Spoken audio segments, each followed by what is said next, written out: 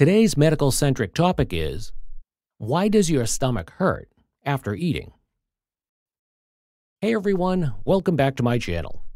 In this video, we're going to talk about why your stomach might hurt after eating, as well as some possible symptoms, diagnosis, and treatment options. Point 1.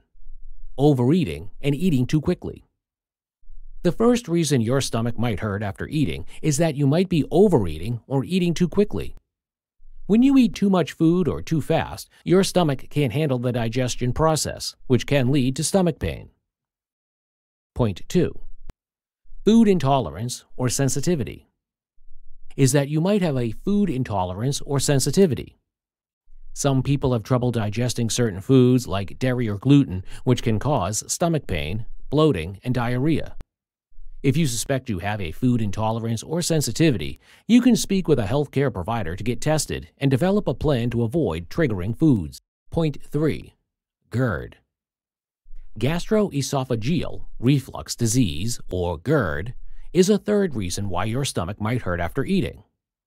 When the muscle at the bottom of your esophagus doesn't close properly, stomach acid can flow back up into your esophagus and cause a burning sensation in your chest, as well as stomach pain. Diagnosis of GERD typically involves a medical history and physical examination, medication, and surgery in severe cases. Point 4. Other possible causes. Other possible causes of stomach pain after eating include ulcers, pancreatitis, stress, anxiety, and certain medications. Symptoms of these conditions can include abdominal pain, nausea, vomiting, and diarrhea. If you're experiencing any of these symptoms, it's important to speak with a healthcare provider to determine the underlying cause and develop an appropriate treatment plan. Tips to alleviate stomach pain. If you're experiencing stomach pain after eating, there are a few things you can do to alleviate the symptoms.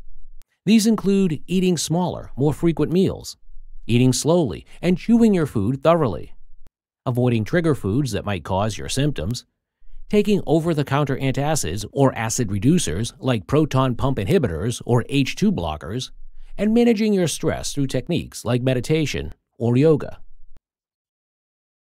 When to see a doctor. If your stomach pain is severe or persistent, it's important to see a doctor to rule out more serious conditions like ulcers or pancreatitis.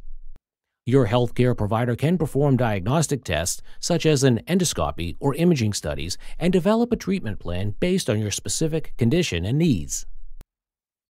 So, there you have it. Those are some of the reasons why your stomach might hurt after eating, as well as some possible symptoms, diagnosis, and treatment options.